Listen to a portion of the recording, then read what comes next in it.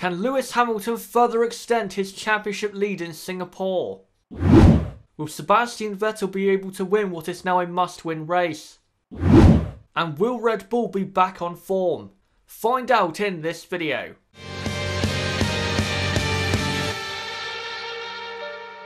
So here we are now for the flyaway season.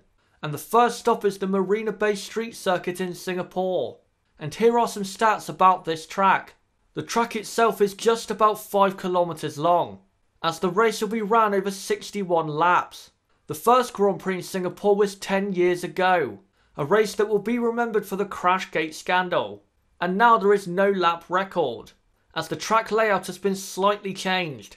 Now last year's Singapore Grand Prix can only be remembered for one thing: that famous crash at the start, that effectively destroyed Sebastian Vettel's championship hopes at the time. It will be interesting to see if we get another championship defining moment in this race.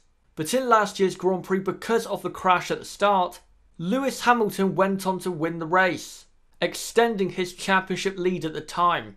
And it would be Daniel Ricciardo second with Valtteri Bottas in P3. But now let's see how the top teams are going to do in Singapore. Coming out of the European season, Mercedes are feeling very good, especially after their win at the Italian Grand Prix, and also because they won on Ferrari's home soil. But I think for this race things are going to be different, because as we know, Singapore is one of Mercedes' worst tracks on the calendar. Last year in the drive they could only qualify in 5th and 6th, and let's be honest, last year they only won the race because of that crash at the start. And unless something major like that happens again, I don't see how Mercedes are going to win, because this is not a good track for Mercedes in normal conditions. So don't be surprised if Mercedes struggle through the weekend. Ferrari's home race really did not go to plan.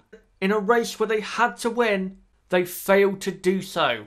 And now come to Singapore, especially with Sebastian Vettel needing to win the race. And given what their car is like, I think they really should. They have a good enough combo of engine power and aerodynamics to do so. And I would be surprised if Ferrari did not get pole position, and also a race win.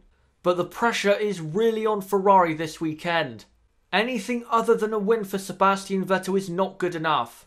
Hopefully they don't crack under the pressure once again. After 2 races at Spa and Monza where Red Bull had to take a lot of pain, they now come to one of their best races normally on the calendar. Because still in my opinion Red Bull do have the best chassis. But there is one thing that is going to severely hamper their weekend. And that is of course their power unit. Now yes, I know Singapore is not a power circuit, but the Red Bull in a straight line is so slow compared to Ferrari and Mercedes.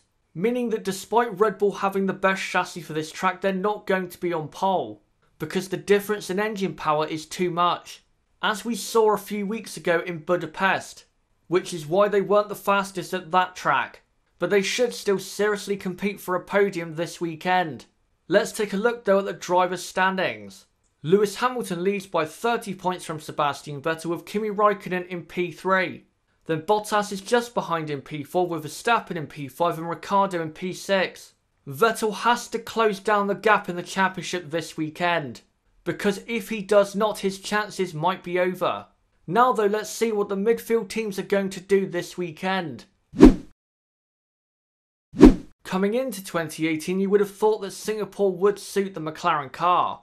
But in reality, because the McLaren aerodynamically is so poor, they are going to struggle again. Now I do think they'll be closer to the top 10, so they won't be miles off, but not close enough seriously in qualifying at least to get inside the top 10.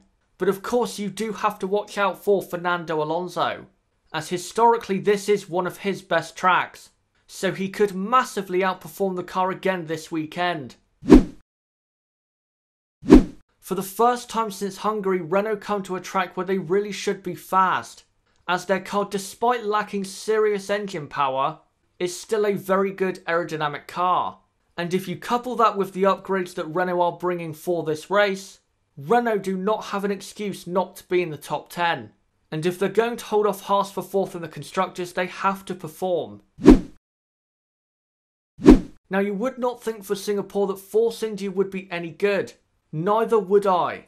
But because of the massive progress they've made since their new investment, and with the upgrades they are bringing for this weekend's race, Force India could be a surprise package.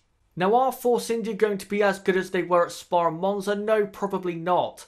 But don't be surprised if they're fighting hard with both Haas and Renault, because this car at the moment is very, very good, and this weekend they could cause a shock. For this race, Williams are going to be crashing back down to earth. Everything you need to be good at this track they don't have. So as they have done for most of 2018, they are going to massively struggle. After decent outings at Spa and Monza, Toro Rosso are going to be very good this weekend, as they have a great record at this track, scoring points on most of the races they've competed in, and it would not come as any surprise if they scored points again. They are certainly a dark horse for this race. Don't be surprised if Toro Rosso are very quick. After having one of their cars disqualified from the Italian Grand Prix, Haas come to Singapore very determined, as they now have to refocus on catching Renault for 4th, something they thought they did at the Italian Grand Prix. Now for this weekend they should be battling seriously with Renault and Force India, and I think at least with one of their cars scoring points, but I'm just not quite sure where they're going to be. It's not like they've had a great record at this track. But at worst, they're going to be fighting for the last points-paying positions. Hopefully Haas can get back on track.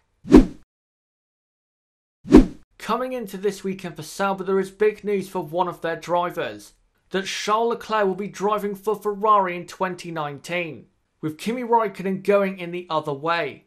That is great news for Leclerc. Now, is he ready for that Ferrari seat? We'll just have to see in 2019. Right now, we can't possibly know. But I really do hope that he is ready. But looking at this weekend, Sauber are not going to be quick. They do tend to struggle at tracks like this. And unless on Sunday we get a crazy race, I don't see how they score points at all. Before I go though, let's look at the constructors' standings. Mercedes just about lead from Ferrari with Red Bull in P3. Ferrari also have to start gaining in the constructors. Then Renault are 10 points ahead of Haas for 4th place, with McLaren in P6 and Force India in P7. Then it's Toro Rosso P8, Sauber P9 and Williams last of all. We are going to get a very interesting battle in the midfield for sure. But guys, this is my upload schedule for this weekend. On Friday at 6 PM UK time, I'm doing a Singapore Practice 1 and 2 review live. Then on Saturday at 1 PM UK time, again live, I'm doing a qualifying watch along. Then on Saturday night in the UK will be a qualifying review. Then at 12 UK time on Sunday will be live for the race watch along. And then live again at 4 PM for the race reaction, with a full race review at 4 PM on Monday. Hopefully you guys can join me for this weekend. But anyway guys, that has been it for this video. Don't forget to hit the like button and subscribe for more content like this. Don't forget guys to join my Discord server, there's a link below down in the description, also with my Twitter and my website. Comment down below what you thought of this video and comment down below what do you think will happen this weekend in Singapore. Please comment down below what you think about those topics, and until next time, it's been me, ChazzaHD, goodbye.